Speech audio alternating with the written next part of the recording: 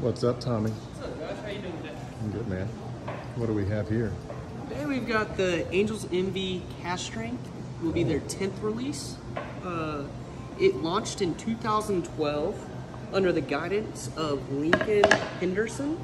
Yeah. Cask Strength Bourbon. So they started doing the Cask Strength release in 2012. Yeah, back in 2012, and this will be their 10th one. So every year they'll release a different one. Yeah. Each one will have a little bit different flavors and notes to it. This year's it's going to be with notes of rich creme brulee and a hint of nutty marzipan. Yeah. This is the 2021. Yes. Yeah.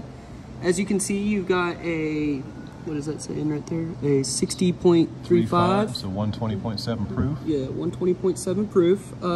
Appearance of it, you're going to get a deep amber with flashes of copper. Okay.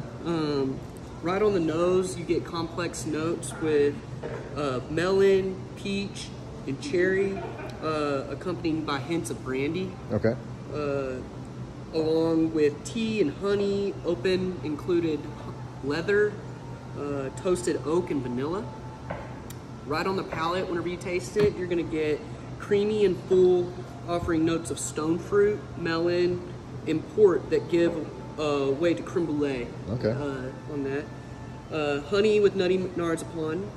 Again, hints of leather, toasted oak, cinnamon, and vanilla lingering on the palate.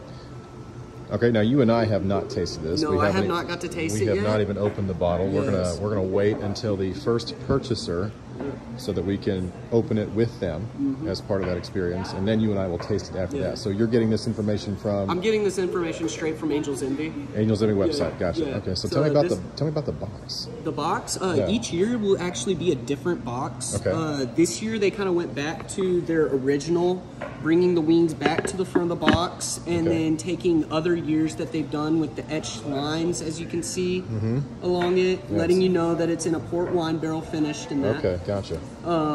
Opening it to even more. This is real wood. Yes, real wood. Small magnets put in the side to keep it together. Holds it to this, yeah. You've got etched lines with, you can see little bourbon barrels in it. Oh yeah, Pretty neat little box, I would say.